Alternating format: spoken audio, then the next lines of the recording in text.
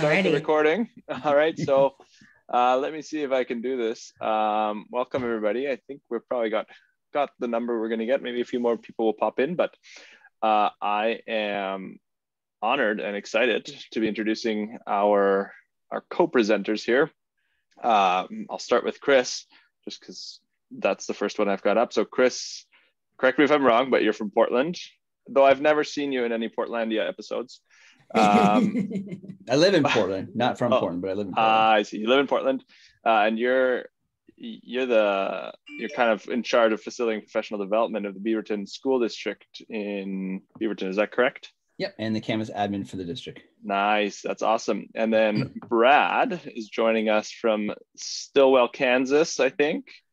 It's south of Kansas City. That's amazing. You are the director of blended learning for the Blue Valley School District, and both of you are extremely well versed in Canvas and are going to share us some rad tools this morning in Canvas. And so I'm excited to hand over the reins to you guys. And Erin from Canvas is here as well. I'm sure she's going to be interrupting these gentlemen regularly with her own input. As always. As always, I'll hand it over. Thanks on behalf of everybody and the entire conference committee. We're excited to be learning with you this morning. So over to you guys. Awesome. Thanks for the handoff. And Erin, you are, as always, welcome to stop us anytime. And thanks for you all kicking into the Nearpod while we wait. It's actually, one way, especially if you're teaching digitally or virtual or distance learning like we had this year, we found that doing a bell ringer type activity, like that was a great way to kind of start class, let all the students get acclimated before you power up. So yeah, happy to be with you and coming to you live from my office. It's a little gloomy here right now. We just hit 55 and it's a chilly 55, but I'm sure a little chillier up north, right? I am the director of blended learning, and I actually am the Canvas admin as well, and happy to share with you some rad things that Chris and I have found very helpful and successful in our districts. As I look over this Nearpod Draw It activity, I see many of you have circled a lot of Google and Zoom in yellow. YouTube, Google, and Zoom, those are some yellow circles, which are telling me that those are integrations or tools that you're currently using in your district. I'm not seeing a lot of green ones. And so what that may mean is, I got a question mark on one of those. What that may mean is we're going to introduce you to a lot of different apps, software, web tools that you might find valuable in using in your classes with your students, but also how we've integrated those with Canvas. So let's go ahead and dive in. As we get started, let's do a brief, what the heck is an LTI? And then we'll talk about why they're so rad.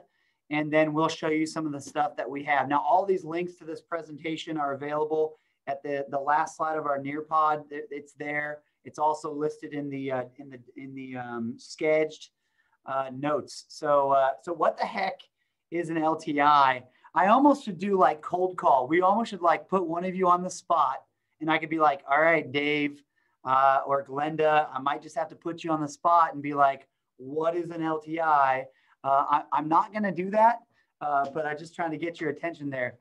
Here's my best way to describe an LTI. It stands for Large Turtle Index. Dave, well done.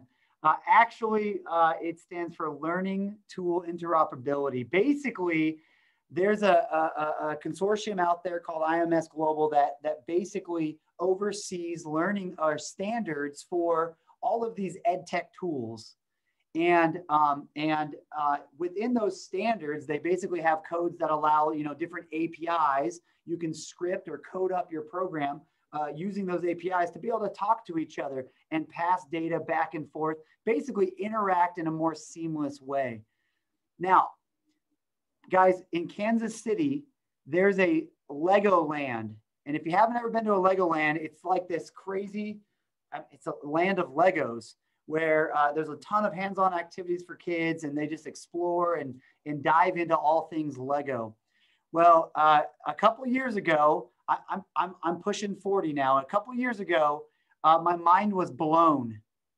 In the picture you have on here, this is legit. You can take a Duplo Lego, which is the big little kitty ones, and you can put a standard Lego on top of it.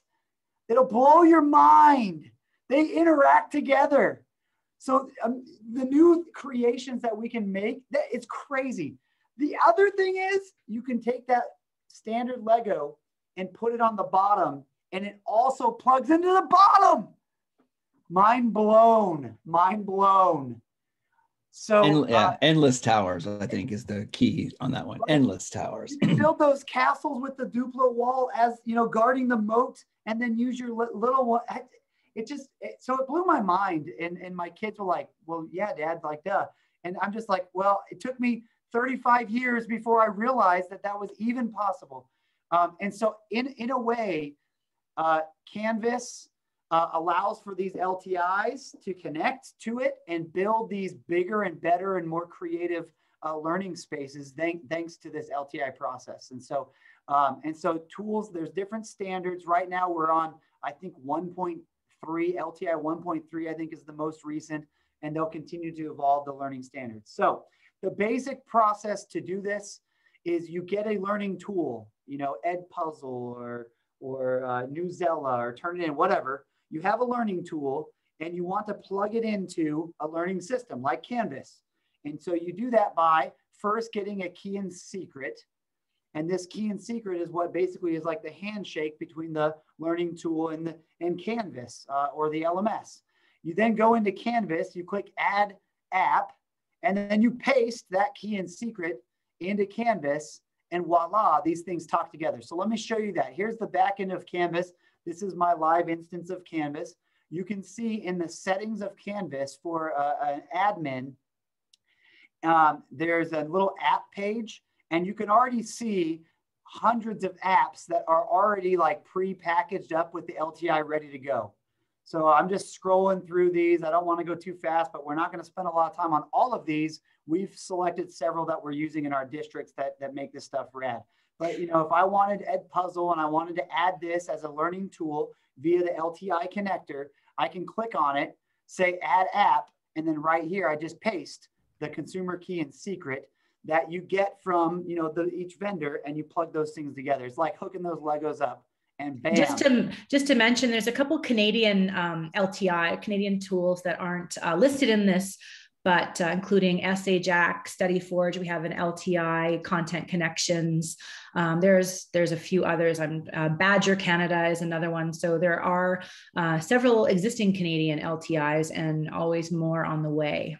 So to that point, Aaron, here's what we've had to do with some of our LTIs, because not all the LTIs are listed there. Mm-hmm. So with some of these LTIs, what you can do is just hit the little Add App button, and you can actually manually or add via an XML code or add via a URL that maybe the vendor has that will provide to you. So in several instances, this is how we also add LTIs to Canvas. And that's it, guys. So once you've added it into your instance, and then they show up as, you know, added LTIs in your instance. And now any course inside your sub account that has this LTI added to it now can leverage the power of that tool. So that's sort of the gist there. Are there any questions, Chris? I see the chat's we got a couple things going on there. I think maybe one question that maybe hasn't been asked. Yeah, Sabrina has a great question, and I think Sabrina is asking, hey, if I'm not an admin, can I add an application or a tool in Canvas myself? And Brad and I probably have a very similar setup in our school district. If there's an app that you want to add that it's hopefully free, but if you're paying for it, teachers can go ahead and add that to their Canvas course, and it's visible to their students. Where things get complicated, especially here in Oregon, did that application pass the student privacy agreement? That's part of our issue, is we have to make sure that all those things pass a student agreement possibly, because we don't want that app to ask for permission in Drive or whatever else. And then typically, how is it going to be counted or rostered, or how are students going to have accounts? So we'll talk about Flipgrid in a few minutes. And that Flipgrid is a perfect example of a teacher adding an app to their course versus Brad and I adding it to the entire district. So good example. That's a great, and what I pulled up here, if you watch me, is I pulled up my demo Canvas course, and you can see in my demo course, I can come in and only add that LTI specifically to this course.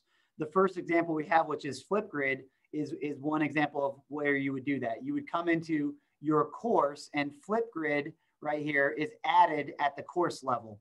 So you have sub-account added apps, which would then trickle down to any course inside of that sub-account. And that's great for large school districts like Beaverton, 45,000 kiddos. In my school district, we have 23,000 kiddos. So we can manage these apps at a management level that's sustainable. Or we have apps that teachers themselves can just go in and take a few moments and plug that app in, and away they go. So great question, great point. That is where these things get added. So when you install an app, this is what we actually just covered. So I covered this guy live, installing those apps. And so today, yeah, go ahead, Chris. I was going to say, and so the reason why we talk about this, and Brad and I get super excited about adding LTI or apps, is because the student experience is changing. And, Brad and I are 2 different states, and up in Canada, we all probably felt the same situation, which is our students are learning from home. That means their environment has changed. Well, what hasn't changed, in my opinion, is the need for an LMS, the need to be able to use those systems to help with accounts and passwords. Well, that's why when we say things like the student experience is changing, because our goal is to add these applications into Canvas. But then the big thing behind the LTIs is one account. I don't have to have a student who has to have a different account for each one of these applications that we offer or that we add to Canvas. And so, in my opinion, not only does this change the student experience, but it also enhances the student experience. They don't have to remember all the passwords to all these applications. And that's where Brad had mentioned earlier, the handshake. That key and secret allows for students to not have to remember, oh, Flipgrid, what was the password? So student experience is changing, but because of Canvas and the integration, it's actually enhanced. And I think our engagement is actually also increasing. So, all right, where are we at? Flipgrid, I think it's you, my friend. Yeah, let's dive into the first one. So Flipgrid, we're going to basically share a couple why we think this tool is rad. We're not really going to unpack Flipgrid, because Flipgrid is rad in and of itself, but just why is it rad and why would you want to leverage it inside of Canvas? So it's got a super simple setup for Flipgrid. Again, you're just opening up your Flipgrid integration. Once you've integrated it to Canvas, it's really a copy and paste from Flipgrid over into Canvas. When you use Flipgrid inside of Canvas, it auto creates a new grid for that course. So every course gets its own grid. And then every time you make an assignment where you're going to make a Canvas assignment that is powered by a Flipgrid by Flipgrid board, that is all curated for you inside of SpeedGrader, which is phenomenal. So for you to be able to go in to SpeedGrader in Canvas, SpeedGrader saves you and teachers time. And so that's the power in it, is the SpeedGrader connector is just huge. And then of course it saves time for feedback for teachers. If you go to Flipgrid normally, right, you're going to have all your students in there, and you kind of have to like hunt and peck for, well, which kid, and it's not alphabetized.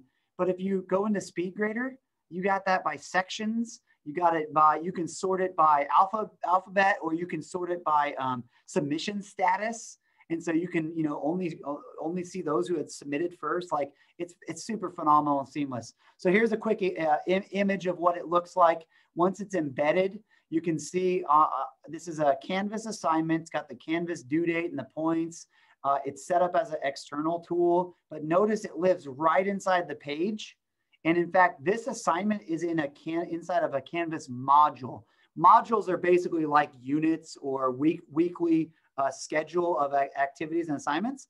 So once Carrie's done submitting this, she clicked the red button, she recorded her Flipgrid and done, she can hit next and go to the next activity for that week. So the power of Canvas, the power of Flipgrid, bam, smash together, saved you time. I love it. I love Flipgrid.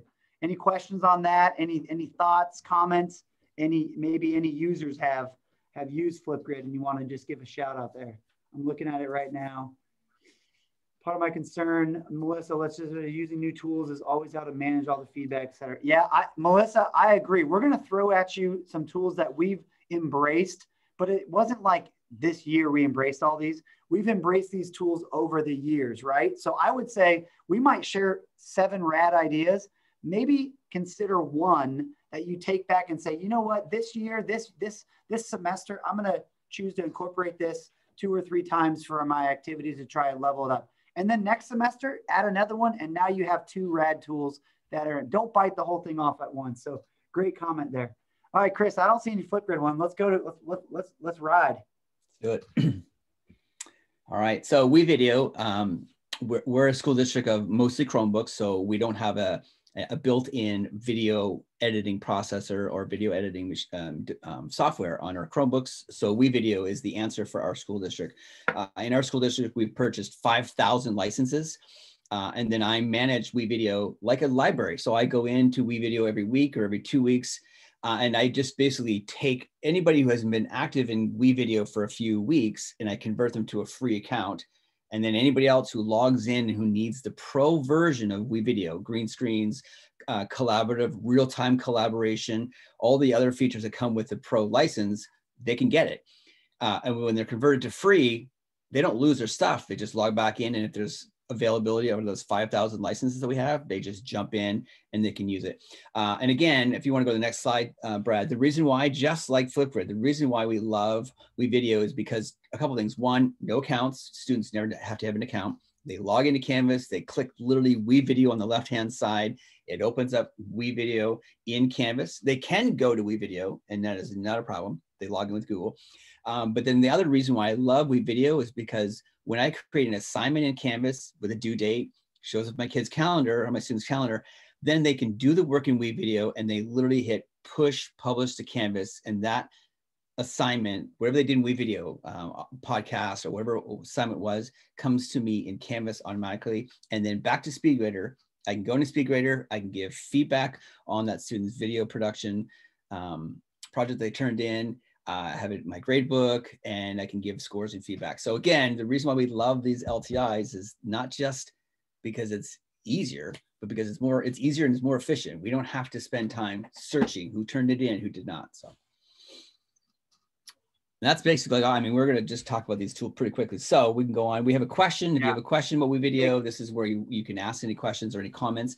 Aaron, I don't know if WeVideo is a tool that's used in Canada or has accessibility. I know that's one of our barriers. Like, we can't get across the border by physically walking, but I know some tools can't actually go into Canada either. So yeah, I'm not sure that WeVideo is an approved resource or not, but definitely something to look into. If students don't have to, if there's no student data being exchanged or pass back data, then potentially it is, but don't take my word on that. No, check it out with your district. And I met the CEO, the guy who actually came up with WeVideo, and he is a Swedish lumberjack. He's about 6'3", super cool guy. But the first time I met him, long hair, I just like, who is this guy? But anyways, WeVideo, great tool. Again, you can use a free version, but if you want that full integrated approach to Canvas in Canvas, we have to use a pro version. And so that's when we talk about some of these tools that are not free.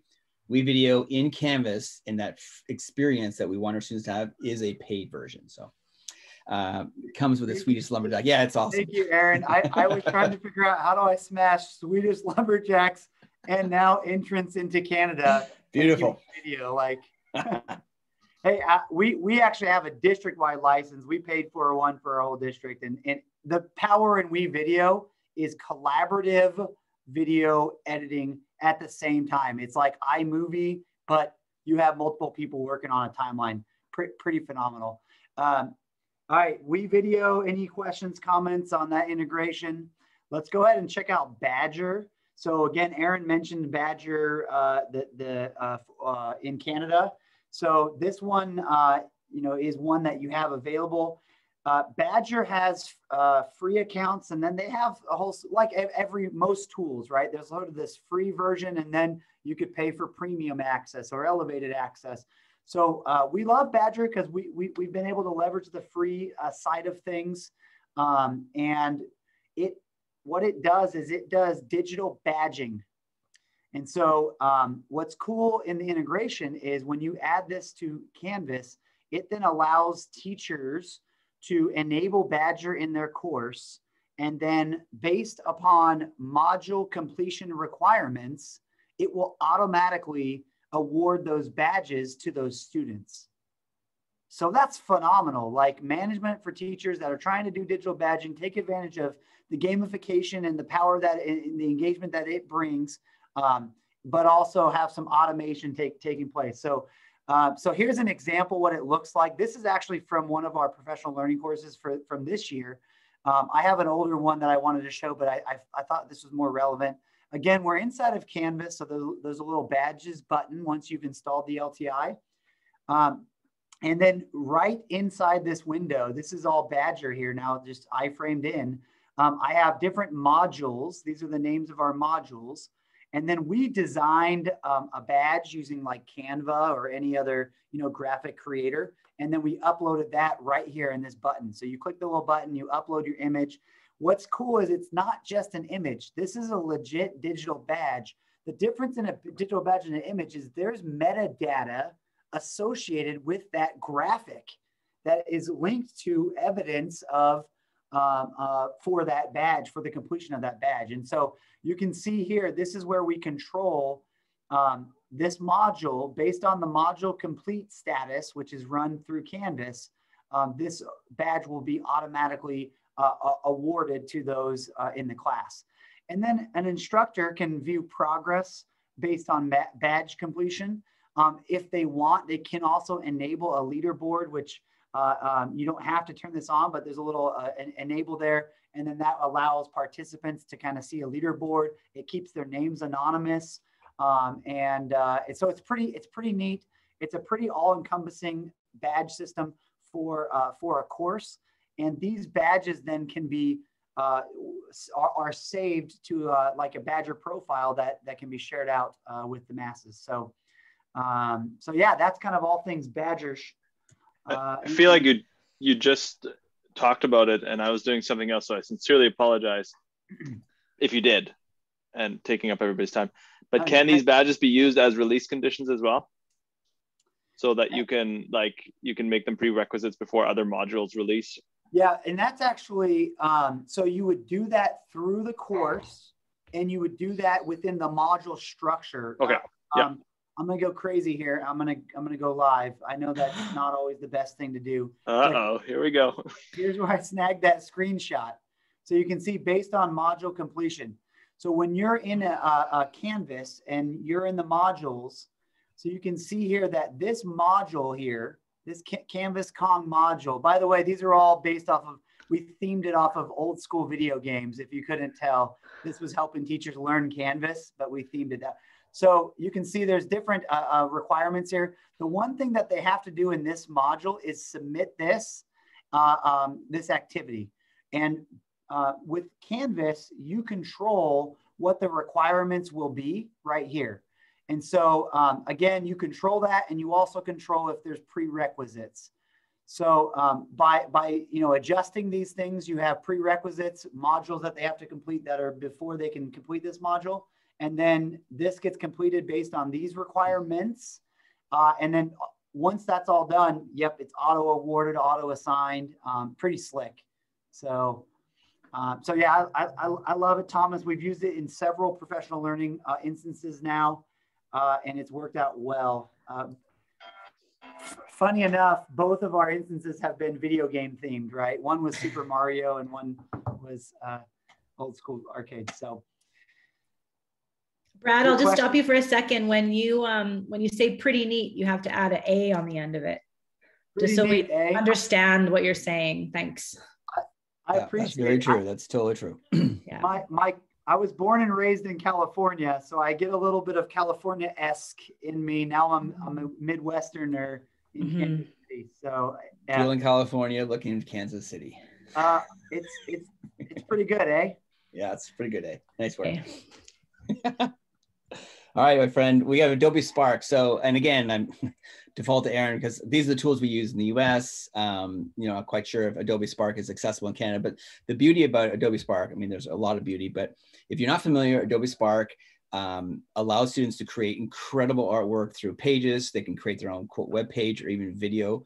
Adobe Spark has stock images, videos, and stuff inside of it. So it's kind of like Canva, where it's done for graphics design and it makes things really nice and slick. The other great thing about Adobe Spark is it's free, at least here in the US. Any school, any public school can apply and get the pro version of basically Adobe Spark implemented. And then it comes with 2 gigs, I think, of storage per student, which, is pretty small, I think, because our students are doing video work and not so much Adobe Spark video production. But again, a great production, a great tool to use. And then, Brad, if you want to go to the next slide for me.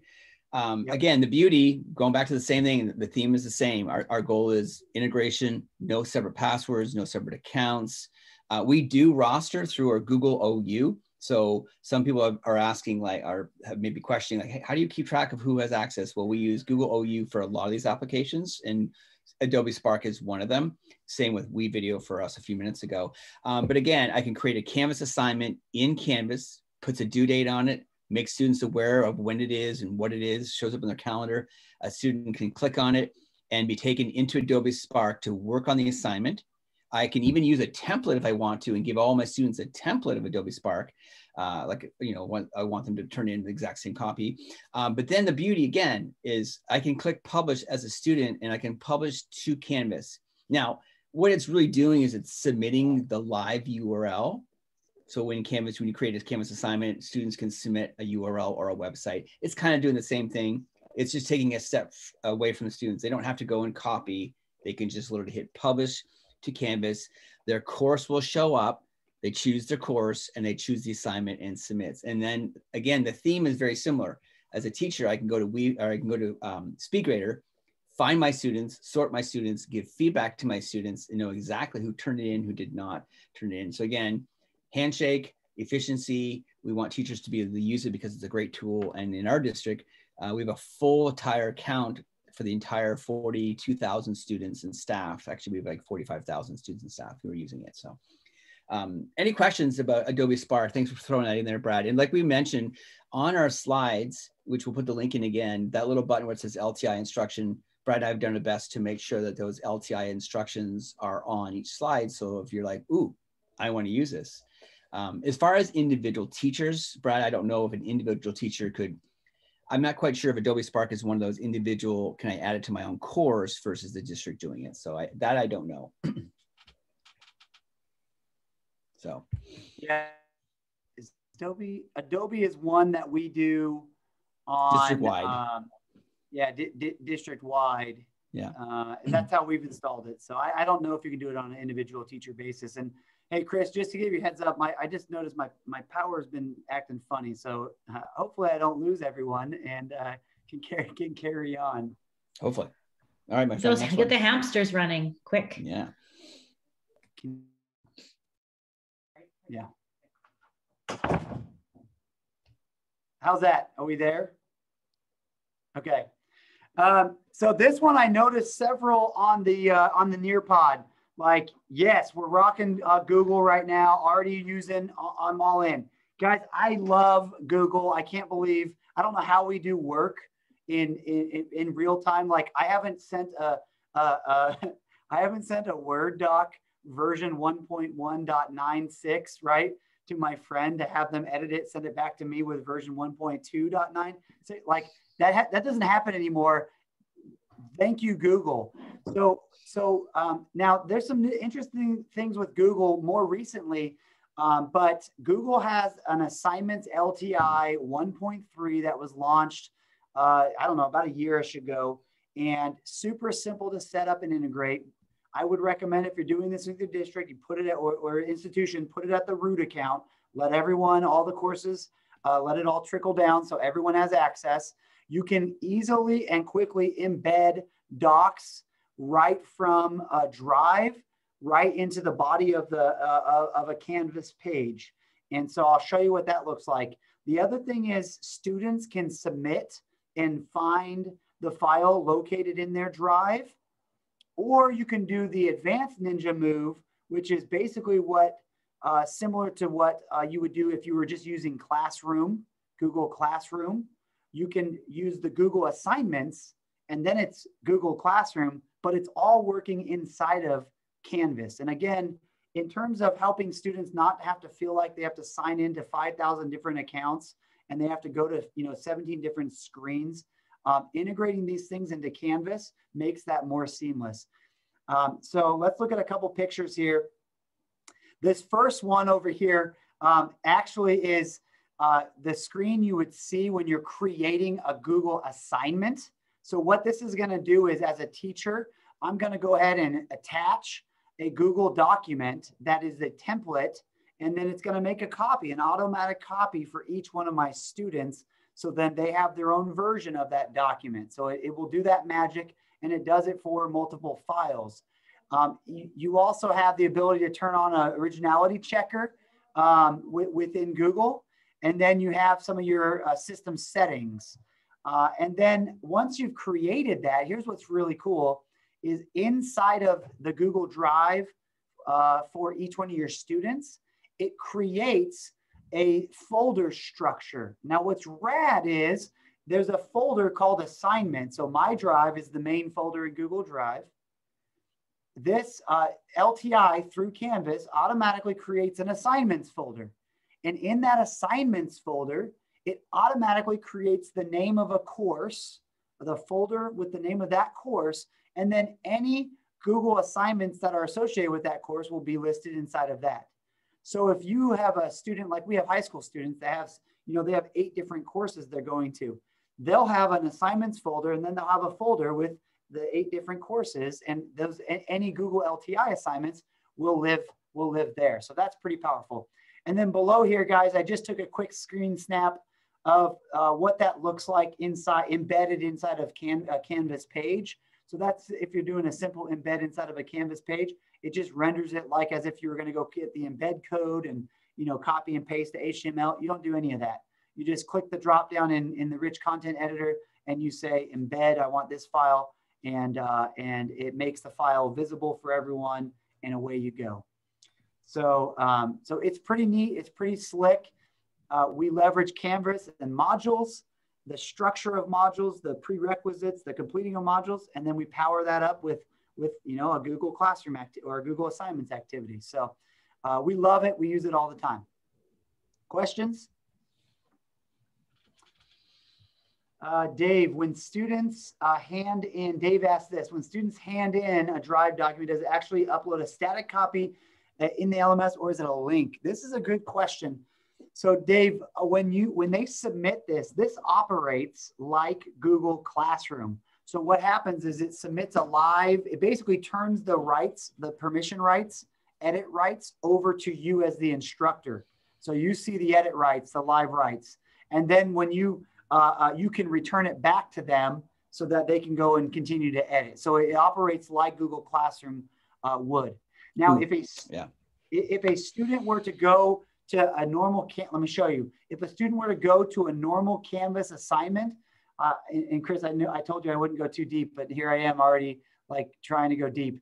If I go to a Canvas assignment and I go to submit an assignment, so the students, and if many of you aren't familiar with Canvas, let me just show you real quick.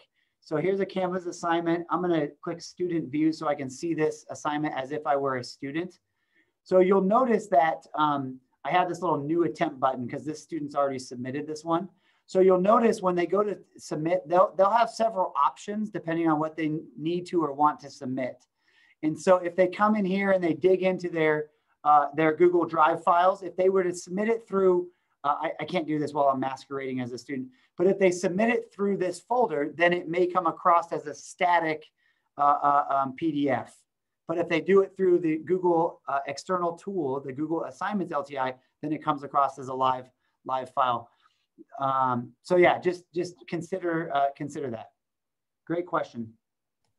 Yeah, Jeremy's got a tidbit though. I want to hear Jeremy's tidbit on that. So Google is actually building into the assignments LTI the ability to choose whether you'll use Google to grade or SpeedGrader to grade. That's something they're working on right now, but there will be an option when you create the Google assignment to say, I want to use Google's tools, or I want to use Canvas SpeedGrader. So you'll have either the physical copy or you'll have the Google copy.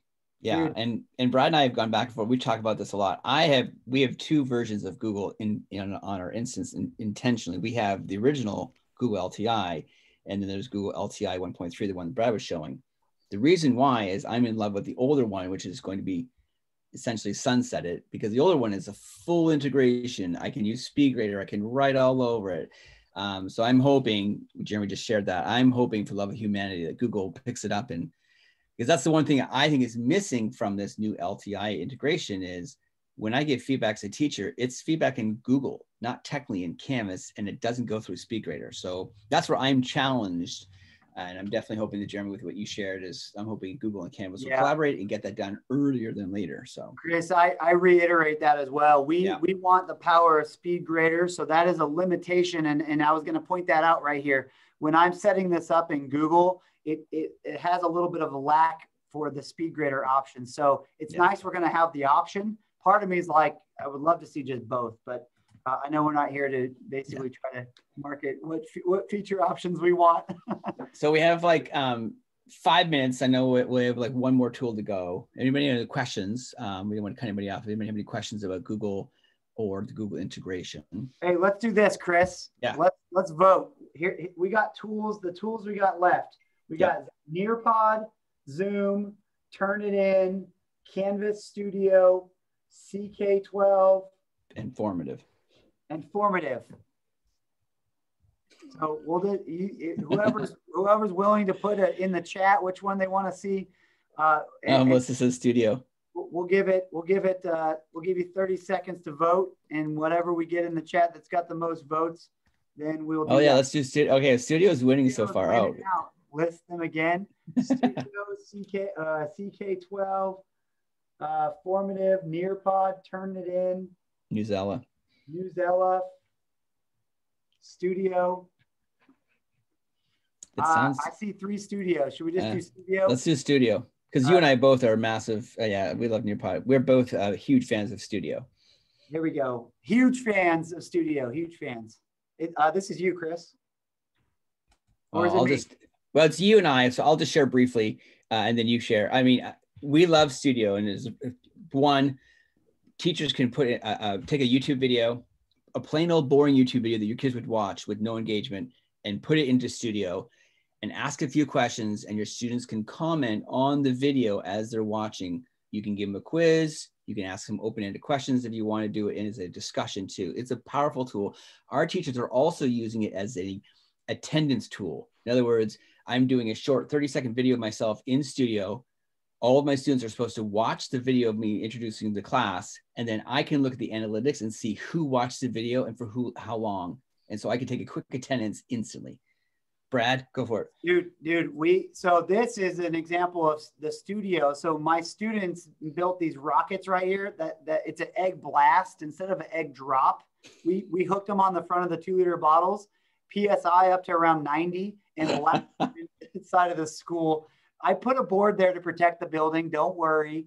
And so they were supposed to protect. Anyways, you submit the video with Studio, and what's rad is as a teacher, instructor, peer review, or as a team, they can go in and comment right here. And as you see the little dots like Chris has, so there's commenting directly on the video itself. Think about a world language class, and you have a student learning Spanish, right? And they're trying to pronounce those words. Submitting that through Studio would allow the instructor, or better, have the peers do a peer review and allow the peers to be able to connect with each other and try to support, connect, share, and teach and develop it. And then, of course, this is SpeedGrader. So you have the power of all of the viewing, the rubrics, scoring rubrics right here. And then even below this, there's the other comment tools, the video and audio options. It's so powerful. Studio also lets you record a webcam or your screen. So it's not just YouTube videos, it's webcam, screen, any other video that you could upload. You could dump that into Studio and go on your way. I saw a release 2 weeks ago. They added annotation to a video. So instead of making it a quiz questions, you can just have annotations that pauses the video, provides more text and links to resources directly on the video. So that's pretty slick. And my last shout out here is I love Studio. Closed captioning of videos. I know this is YouTube's and Google's trying to make it easier to have everything in a video form closed caption. It's not there yet, but Studio lets you automatically caption your videos. So if you upload a video to Studio, you can hit generate closed caption. It generates it for you. You can preview it, make edits to it, and then you can apply that closed caption. And you can do that across, I can't remember, 25 different languages. It's dope. I love it. I love it. I hope you guys love it too. Here's some other screenshots just showing you how that works. Oh yeah, when you comment, it's so slick. You're watching a video. If you have students commenting on the video pauses, they type their comment, they hit enter, the video starts again. I know that's little, but for kids today that are watching TikTok videos that know how to watch, swipe left, swipe right, it has to be seamless, and Studio's trying to do that. Screen recording on Chromebooks is available, but it's not available through Studio. Yeah, not through Studio. It is. Wait, it is? Oh, because I'm like, that was their biggest issue, is it wasn't, Jeremy. It is, yes. They just released it. I want to say it was right before annotations. So it is real too. What? It's a browser-based tool. Yes. Oh my gosh. Okay. So it does webcam in Studio and Chromebook, but the screencasting, we've always had to send them over to Screencast-O-Matic or whatever. Yes. But it is now there for reals. I'm going to go play with it after this meeting. Me too. I'm adding it to my notes. Hey, I know we don't have time for this. I'm going to cram it in there. Guys, Nearpod, you played with it at the beginning. Look at this page. This is dope. This is a Canvas assignment with Nearpod embedded right into the body. Here's what's slick about the LTI. It captures the student's name based on their enrollment in the course. Nearpod itself doesn't have any student data collected on their end, but when you integrate with Canvas, it doesn't let them just randomly put in whatever name they want. It uses the name from Canvas, so they can't change that. That's pretty slick. And again, SpeedGrader, you can see their results only. It's rad. I know we got to stop, and I'd talk forever. So we appreciate that and your time. And yeah, Chris, is that it? Aaron, you want to sound off? How do we close this thing? Well, I'll help you out with the closing. I just have one quick question on Studio in terms of editing. If you are recording yourself or your screen and you want to edit it a little bit, I know that you can cut the beginning and the end, but can you cut in the middle as well? Yeah, so when you go to Studio, and if you were to record one, now this, and Jeremy, maybe you can help me out, but if I do a screen recording on my in my Studio and save that, I can go to the advanced tools, which is basically like the pro version of Screencast-O-Matic, and adjust videos from the inside. I can move the webcam around after the fact. I can shrink the webcam up or down, or even turn it off after I've recorded it. So all of those things can take place after you've captured this video inside of the little editor. Jeremy?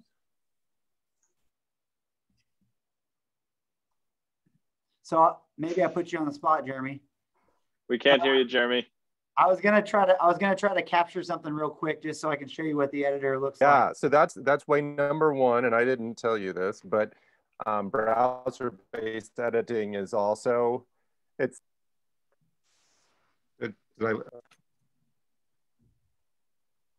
Is it just me, or is Jeremy cutting out? Jeremy's cutting out. I know.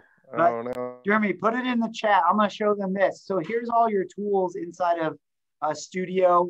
So I can insert videos in between my video that I cut. Notice my webcam is up here, and I needed it to be shrunk or larger. I can and then insert all this stuff and do all. There's a whole awesome. There's a whole slew here. That's great. It's a powerful tool. It's powerful, and Jeremy's going to come back to us and tell us what he was. I feel like there was a secret message that he was going to tell us. I know, and he usually has secret messages. Jeremy says, just in case, I Oh. wasn't sure you cut it out. I was going to speak for you, Jeremy, but I can't do a Pennsylvania accent quite like you do, but he was going to say, so you can edit prior to uploading. The team is also working on browser-based editing for this year. Wow, powerful. Awesome. All right, well, I will wrap us up here because it is getting close to that time, or I guess we're over that time. Brad, Chris, and Jeremy and Aaron as well, thank you so much for a wonderful session. Those LTI tools and many more are incredible and amazing, and a lot of them can be used in Canada and are being used in Canada. So yeah, I'm seeing in the chat there's some thank yous, and so on behalf of the conference committee and the BCDL executive and the entire PSA and everybody who's here over these 2 days, we really appreciate this. The session is recorded. I know that I'll be going back because there's a bunch of stuff I want to see again and bug my admin about. So thanks a lot. Really appreciate it. I know that there will be a lot of questions probably still ongoing, so people will be reaching out to the 4 of you probably. But thank you very much. And I will leave this room open just for a few more minutes in case there are any other burning questions. And yes, Jeremy just put in the text chat as well that Studio is available in Canada. And yes, some of us are using it in our courses, and it's a really powerful way to build student engagement right into your content. So thanks so much. I'll hand it over to you, Erin, for any final words. Just thank you to Brad and Chris. It's always rad to work with you and have you here. I'm glad to see your faces, so thank you. And if anyone else has any questions or anything, you can always reach out to me as your K-12 regional director for Canada with Canvas. Always happy to lend a hand or suggest a rad tool that might help you out. Awesome. Thank you. So I'll stop the recording there. And